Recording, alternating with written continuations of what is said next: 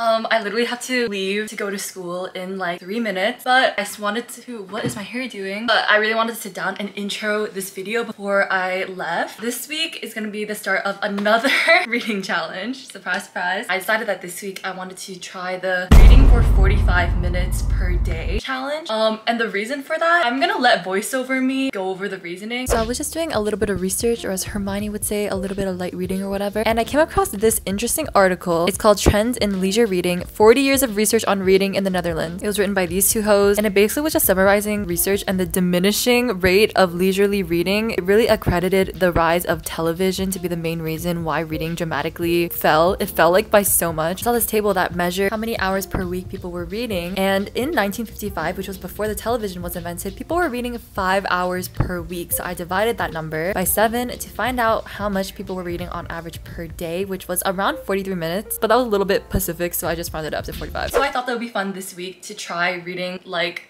I'm a Stepford wife. I still don't know how I'm gonna balance school plus work plus reading plus YouTube. Today is gonna be day 1 after class in the evening. I'm gonna do my 45 minutes of reading. I don't know why I have such a problem with like, I don't know, like reading. I always fall asleep. I'll see you guys later today. Also, I don't know if I'm gonna do this for 7 days or 5 days. During the summer, I did it for a week, but now it's the school year and I feel like I'll probably do it for 5 days, for the 5 school days. I gotta run. See you guys later. Okay guys, guess what time it is? It's 9:49 p.m. Haven't done any reading because I just finished all my homework. That's a lie. I didn't finish all my homework, but I decided that I wanted to read anyway because I've literally been working until now and I want to read so badly. That was my little station. I really want to read now, so I'm gonna wind down, crawl into bed, and just read my 45 minutes for today. Maybe longer because I really want to finish the book that I'm reading. And I think it said I had like, I don't know how long. Let's look. According to this, I have 2 hours and 30 minutes left. Are you kidding me? I'm reading Masters of Death by Olivia Blake. This is like spillover from like such a long time ago. I want to finish it so badly just because I've been reading it for such a long time and I want to start a new book really badly. I really wanted to finish this like 3 nights ago and I still haven't because it's been so busy, and I really wanted to finish it tonight, but it's 10 p.m. No free time. I don't care. Even if it goes over the 45 minutes, I'm gonna finish this tonight. I don't care. My goal for tomorrow morning is to do my 45 minutes of reading in the morning. I don't know. Let's not be ambitious now. My goal is to finish this. I don't no, that's gonna happen. But anyway, I'm gonna start the clock. We'll see how long I go.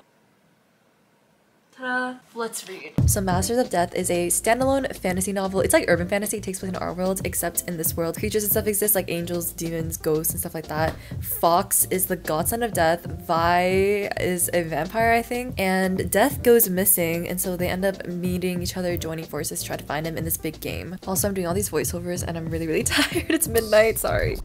Did it. Hit 45 minutes. 71% of the way through the book now, actually. That's pretty good. I have an hour and 43 minutes left, apparently. It's 10:51 p.m. Am I gonna be able to finish this book? I really want to because I want to start a new book really badly. Low-key, I have no idea what's going on in this book. There's like this game that they're playing. It's like not... I don't really get anything about the game. It just seems like they're all like talking. What I suspected is in fact correct, that all of these hoes so messy. My mistake was like making this book go on for such a long time because it's kind of a complex story with like so many characters that I think that just reading it all in one go was like the move, but I kept picking it up and putting down and now it's like harder to understand. I'm already smooth-brained as it is, you know what I mean? But I do love Olivia Blake's writing. We'll see if I finish this book. I'll let you guys know if I do end up finishing it, but if not, I'm still gonna see you guys tomorrow morning. Hopefully the morning. It might not be the morning. It might be nighttime again. Hopefully not though. I'm gonna aim for the morning. Hey guys. Sorry. Nothing like very terrible happened. I just had therapy. I didn't end up doing the 45 minutes this morning, even though I woke up early enough in the morning to do it, but then I fell back asleep. And then I had to go to class. So now I'm back from class. It's 5 p.m. I actually did end up finishing Masters.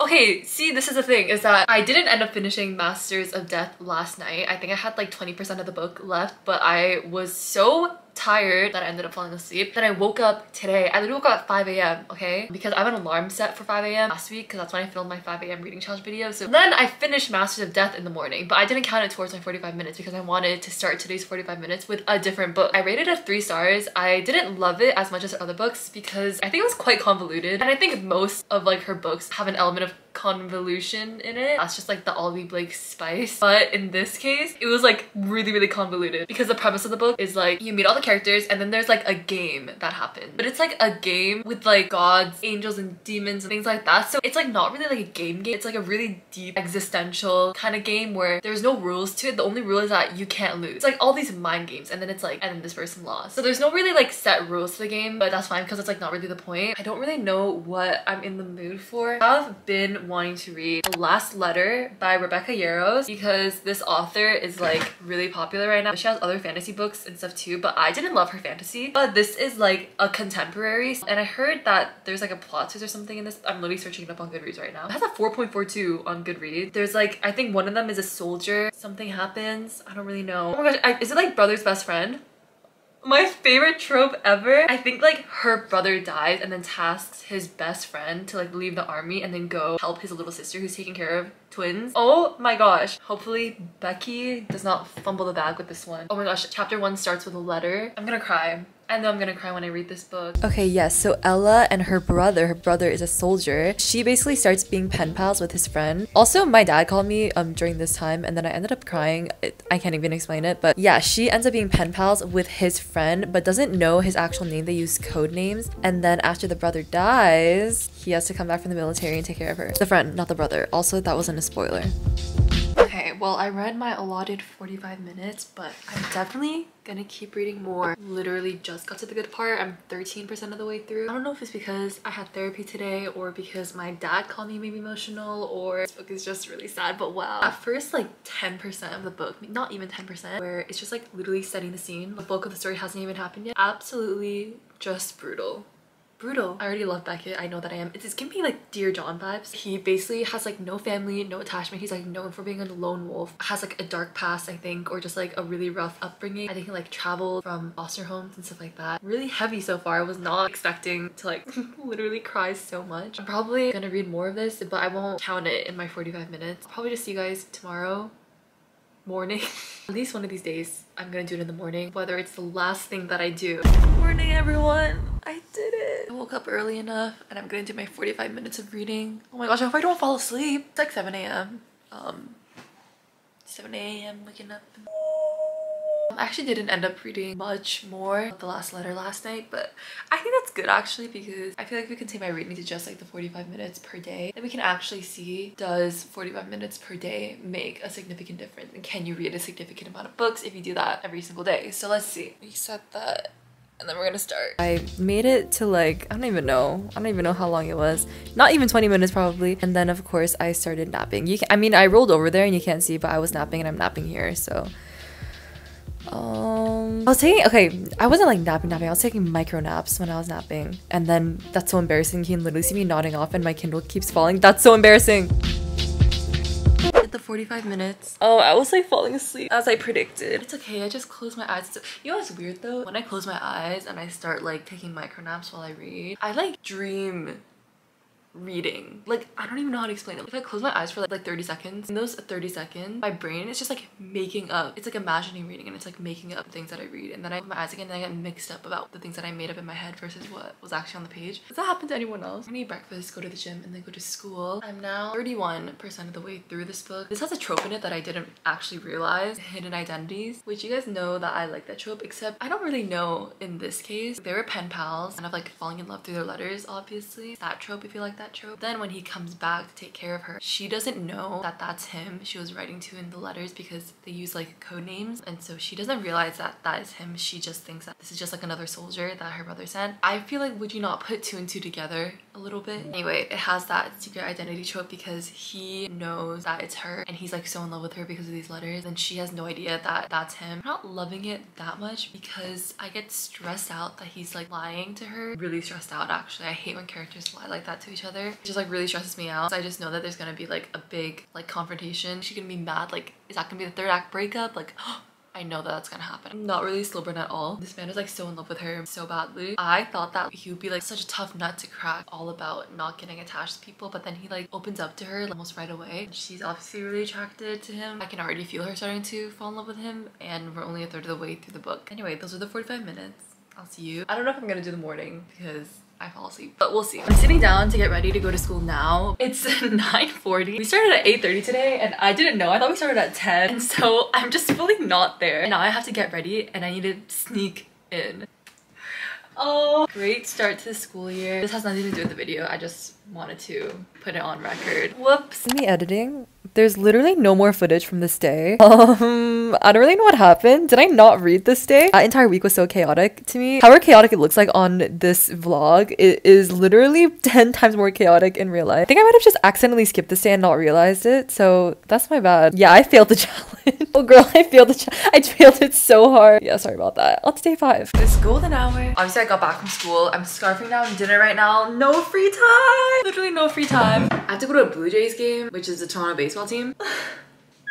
I'm debating whether or not I want to go because I'm so tired. So I decided that I'm gonna start now, read for however long I can, and then whatever I don't finish, I might have to read at a baseball game. Little Miss Kindle at the baseball game. But I'm gonna start the timer, 45 minutes. I'm gonna stop when I stop reading and then I'm gonna restart it when I do start reading because I need to figure out where I'm gonna be and what I'm gonna be doing. I have to get ready. I don't want to do it. I'm so tired. I'm waiting for my toast. I'm gonna start reading right now. We're gonna go 45 minutes. It's probably worth it to say now that I did not end up going to the baseball game. In fact, in this clip, you will see me being stressed out. Okay, not really stressed out, but being like difficult and like really debating whether or not I should go. I'm quite a decisive person, and once I make my mind about the fact that I'm not gonna go, like 8,000,000%, I'm just not gonna go. So I don't know what I was stressing out for. And honestly, it was a great decision because I've literally never felt FOMO once in my life, but I feel ROMO all the time, which is a relief of missing out every single time. Never fails me. Okay. At the 45 minutes now. I mean, I read for 45 minutes, 43% of the way in. I didn't read as much as I should have for the 45 minutes because I was so tired. Also, I was texting people trying to decide whether or not to go to the game. I decided to just stay home. Surprise, surprise. Because I'm so tired. Welcome to today. I think this might be the final day. This week has been really trippy actually, so I haven't been able to keep track of the days. Sorry I look crazy. I literally just got back, but it's 6 p.m. now. 6:11 actually. I still haven't read my 45 minutes for today. I did actually read a little bit today because during our lunch break, we get 1 hour lunch break. Started reading and then took a nap, but our program gave us breakfast actually, so now I just have a loaf of bread. Ended up DNFing the last letter. Don't think I was even half of the way through. I hate it when romance books like do this. The guy especially, like he's so angsty and like, you know, like problematic on his own at the beginning, like we all are. Like attachment issues, you know, commitment issues, and then like suddenly some kind of a flip, it just switches in the middle of the book where he just like becomes like the perfect boyfriend without actually being the boyfriend, you know? He just becomes a perfect person and I'm like, ew, this is boring. I don't know if people like read books because they like want to see that and like they self-insert and like they want someone like that. Like I don't really do that. Things that you're saying, so I'm like, no one talks like this and no one would actually act like this in real life. Like, and it just seems like so sterile. I don't really know how to explain it. Like it just seems like the way that is, it just seems like not real life, and then I can't buy into the book anymore and I get really bored and I just can't read it. It literally did my least favorite thing ever, which is like it was just like a couple of chapters of that and then suddenly the girl is like, oh no, I'm in love with him, and then the chapter ends. So I changed my book. Reading The Great Alone by Kristen Hanna. One of my friends in my class really loves this book and she really recommended it, and I love Kristen Hanna. I really feel like reading one of these like historical literary books, as they're actually one of my faves to read. They just like take a long time to read because this one's like murder weapon. It's like really big. But anyway, I still need to read my 45 minutes for today, but I don't want to do it until I finish all my schoolwork. I don't know.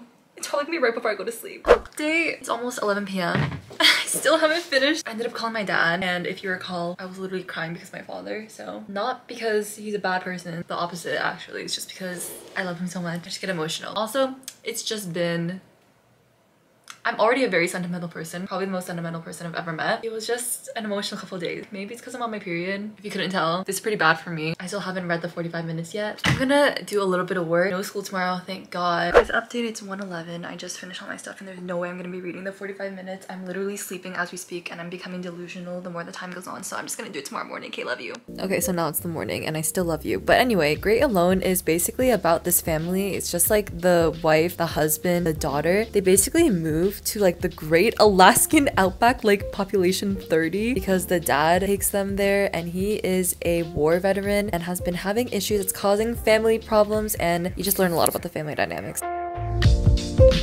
Good morning, everyone. Sorry about last night, but I did read the 45 minutes, 46 minutes actually. Okay, extra credit. Sorry, the laundry machine's going. I'm at 15%.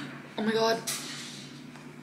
I scratched it. I made it to 15% of The Great Alone and I actually really love it. It's exactly the kind of book that I wanted to read. I'm still curious about what's gonna happen because it takes place like after the Vietnam War. He was a veteran. He's actually a prisoner of war. And so when he came back, obviously, things were really different and he had changed a lot. And we know that terrible things happened to him, but we don't really know that much because we are pretty much all in the daughter's point of view and she's 13 years old. The relationship with the dad is like so complicated because it's like unreliable narrator. He has a drinking problem, just like has caused their family, especially the mom, I think a lot of dangerous situations and most of them we don't even know about. But then like he's also like very loving towards his family, and all the side characters, like we're meeting like the other people who like live in their area. I really like them. They're all about like helping each other out and they seem really, really sweet. Unfortunately though, it's the end of this challenge. I technically think that I did not succeed. 45 minutes a day in theory is like not that much. I feel like for some reason, I don't know why it was so hard. A bit disappointed, thought that I would do better. I will say though that during the days when I did find that 45 minutes to read, it was like the most glorious 45 minutes of solitude of my life. I would literally go insane without my reading time. I know now never to compromise my reading time. That's the end of this challenge and the end of this video. Let me know what other challenges you would want me to do because I like doing them even though it's unrealistic. Will I be able to do them? I feel like I failed the last two that I've tried. Anyway, subscribe down below if you haven't already and follow me on my socials are all linked in the description and I'll see you all in the next one. Bye, good fortune, Toby.